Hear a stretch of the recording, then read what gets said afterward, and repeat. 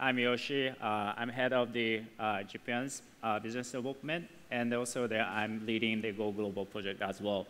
So today, as we talk about the Google Play is a great place to distribute your applications, then you can choose whatever you want, like publish your application to everywhere.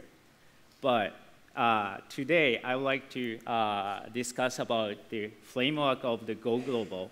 It's more like I'm making the framework on this slide. Then I would like to explain about each sections about what we need to think about to go global. Then after I explain about the Go Global framework, then today we invited the gorgeous panelists today. Then let's ask about their Go Global strategies. All right, let's move on. So first of all, select the right market. This is the most important work for your strategy.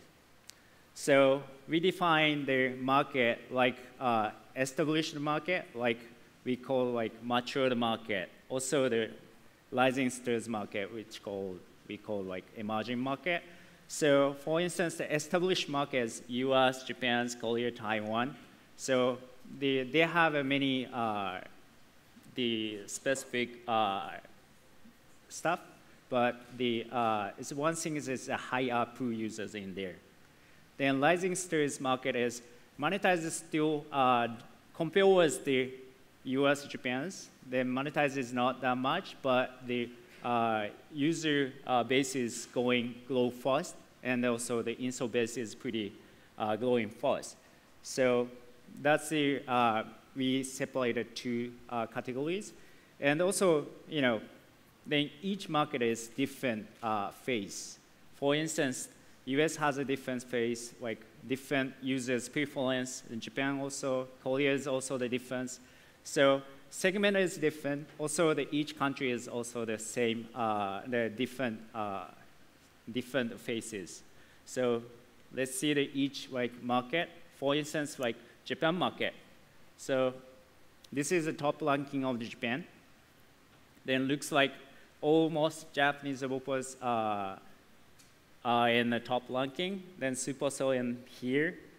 Then it seems like cute icon is popular in the Japan market. Then probably you put the cute icons in or cute characters on your icons. Then that would be the good for the Japanese users.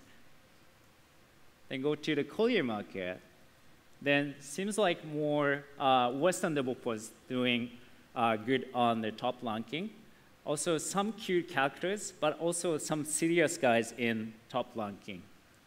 That's a Korean market. Then let's move on to emerging market. So this is Brazil. So it seems like it's more like Western developers doing very well in the Brazil market. And seems like Clash of Clans and also Clash of Kings and Samurai's Wars doing well. So those kind of like PvP stuff. And also the import market seems like. So this is the Brazil market. Then this is Indonesia.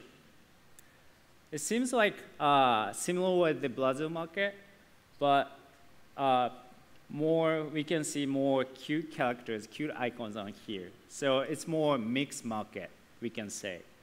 So those market specific, understand that those market stuff, then decided where should we go to the market. So that's a select right market. Then next move on, the plan your approach. So once you decided to go to specific market like Japan or Korea, then you need to figure out how to fit that market. So you should go with original titles, original graphics, go to that market, or change your graphics to go that market. So that's the decisions you need. But this is Asian taste and Western taste. So So Asian taste is more cute and then complicated UI, but more efficient. And then portrait mode. And then Western taste is more like landscape and the more simple UIs. This is on the game. Also, the material design, also the good fit in everywhere. So you need to localize on your services, but the design-wise, you don't need to figure out that much. Use the material design. That's more efficient. Then move on the next, localize your applications. Then don't just translate. So this is most important part as well. So we define the level 1, 2, 3 on the localizations. So level 1 is just simple. Just go to the market. Just check your application to publish to those markets. Then see how does it work. Then level 2 is more more local. So for instance, like change your descriptions in the local languages, change your screenshot, or change the icons to the market, then change your application's text in the local languages. So that's a level 2. Then level 3 is go native, then more like local relevant contents. So for instance, put the local relevant contents in your application, like Japanese characters or Koreans event in that level 3.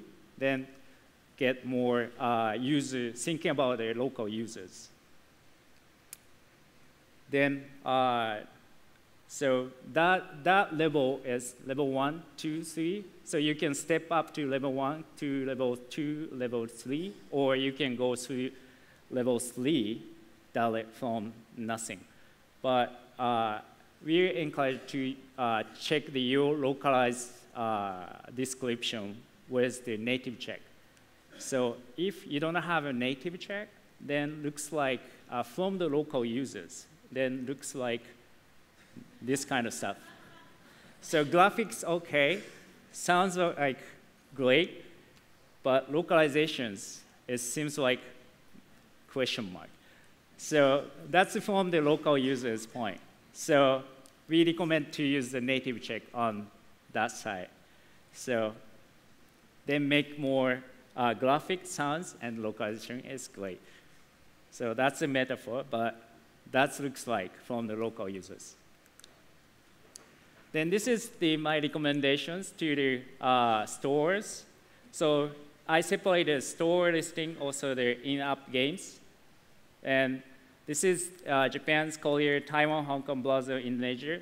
So we recommended the languages, what we need to localize in for the users. So this is one of the opinion from me, but it's too obvious, but this is make sure you're going to that market. Then localize the success story is the music smudge. So they localize, we discussed a lot in Japan market, about the Japan market, then they changed the video trailer, titles, then icons, description, also the key images on the screenshot. They put the local talent and then local contents, then put the local languages in their screenshot. Then they got a ranking #1 in the music category in Japan from 50. Also, it's not only for localization. Also, I recommend to think about the connectivity in each market. If you want to go to emerging market, then you need to figure out the connection speed as well. So for instance, APK size might be smaller, is more good for those emerging market. Then after the download, then contents file size or data friendly, and then also the local pricing, as Timothy mentioned that. So those kind of KPI is we need to figure out if you want to go to the emerging market. So support local users. So it's more easy. but they support local users in the local languages. That's an important fact to go local market. So this is a Korean developers replying to users in Japanese. This is important for going global. Then launch, test, and iterate. So as we talk about like experiments, A/B testing, the acquisition channel, and also localizations, this is like keep continue to doing. So keep continue to improving. So this loop is important for the go global as well. So this is the good example for the apps. So they did the experiments on our Play developer console. Then winner icon is the more simple ones. Then 41% increase of the download. And also this is the game screenshot. Then before and they tried several type of the screenshot, then they got a good numbers of the improve. So that's the experiments is important things for checking on the localizations or localize of the use screenshot and the go global strategies. So this is before after finally. So they put all good, improve the numbers of the result. Then they changed their screenshot and after. So leverage our local market experts. We have several people in this venue. So please reach out those guys. Then ask your strategy stuff. Right. So that's my presentations. Then